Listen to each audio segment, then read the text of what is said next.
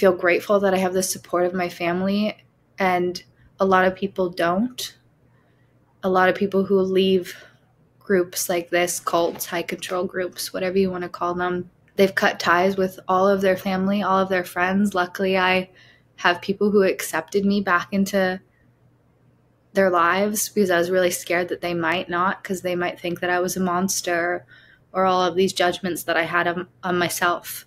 But I've had to do a lot of rebuilding and a lot of repairing. And I feel like that's part of my advocacy work, is just putting this honest and raw message out there that these things are not black and white, that there's confusing, conflicting gray areas. You can both love and hate your abuser at the same time, and that's part of healing. And that you can both love and hate yourself, and that's also part of healing.